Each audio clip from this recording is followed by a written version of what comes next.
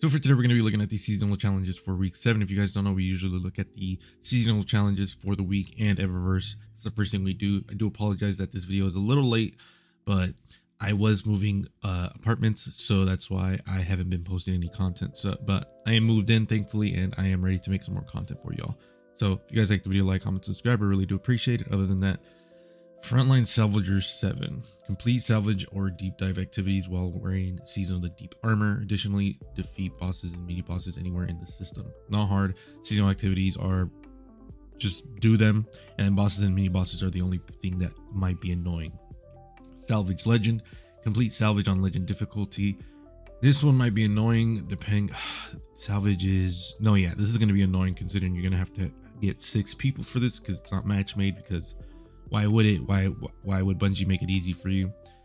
Fleeting Glory. Complete Crucible matches in competitive playlists. Earn bonus progress for wins.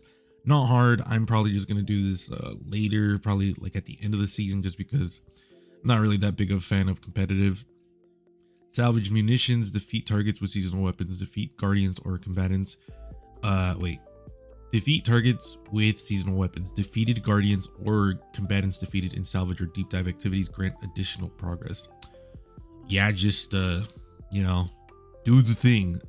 Seasonal weapons, that's not gonna be hard at all. You can literally do this anywhere else. I will probably do this in Gambit just because that's gonna be probably the easiest, because you have both guardians and enemies there, so that one's gonna be super easy. High value hunter. Defeat powerful combatants in Gambit. Earn bonus progress for defeating high value targets. So literally you can pair these two together, which is what I'm going to be doing. Grandmaster. Complete any Nightfall strike on Grandmaster. This one is going to be annoying depending on if you have friends to do this with. I thankfully have a clan that I will most likely do this with, but it is annoying. Excuse me. As for what is up with this season or this week, let me see. Nightfall. Cosmodrome, that one is not annoying. Devil's Lair is not super duper annoying aside from the boss. I think the boss room is terrible, but other than that, it's whatever's. And for the Lost Sector, it's going to be exotic boots for Velis Labyrinth. So if you need boots, definitely go there. And then let me go to Eververse. Let's see what's up with Eververse. Argent Territory.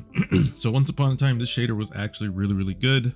Unfortunately, they added the red, and that really killed a lot of the vibe for the shader for me, because it used to just be like the one time that the red is actually shown, or a color here is actually shown, which is very unfortunate because back then this shader was so good. Still pick it up. You might never know, Bungie might fix it. Golden Age Wine, which is not my favorite shader.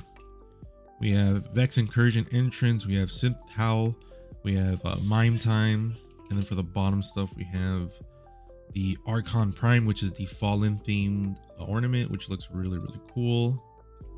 We have the I'm gonna say that Osmandius. Either way, it's an ornament for the shotgun, which I'm definitely picking up because I didn't have this, obviously. We have Atlas Runner, Constant Vigilance, Canned Rage, and Bailing Water. What the fuck does that even mean? Oh. And then for the shaders, First Light. This is, yeah, I'm not the biggest fan of this shader. It looks cool with the helmet just because of purple, but the green and purple always reminds me of the Joker, which is why I never really like that color combination anymore. Coastal Suede.